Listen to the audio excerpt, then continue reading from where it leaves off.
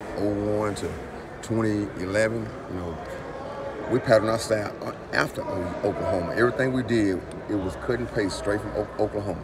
Mindset, the grit, the style, the physicality, the intimidation, all of that, that came from the University of Oklahoma.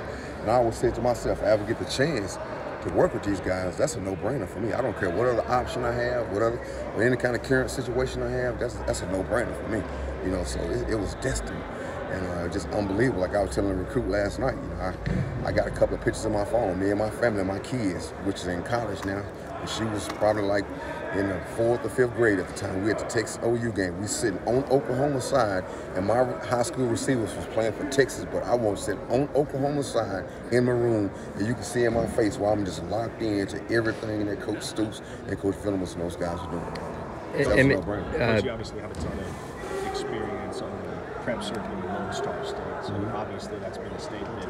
This program's recruited heavily over the years. What do you feel like you can bring to the table and be an asset in that regard? Well, I can just continue to create that, to build that bridge from Oklahoma to the state of Texas, not only Dallas, but the state of Texas. OU always had precedent in the state of Texas. I just felt like with me having success I had in Dallas Independent School District, getting a chance to work here at Oklahoma is like a no-brainer. I just got more guys from those areas that's even more intrigued with being a part of Oklahoma's program.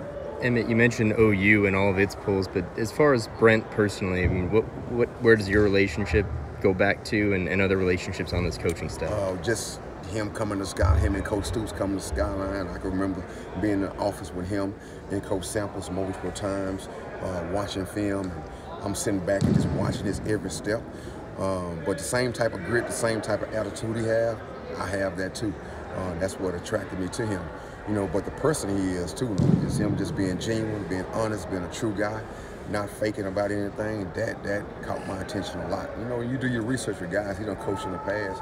A lot of players he coached say nothing but good things about it. Real love. How much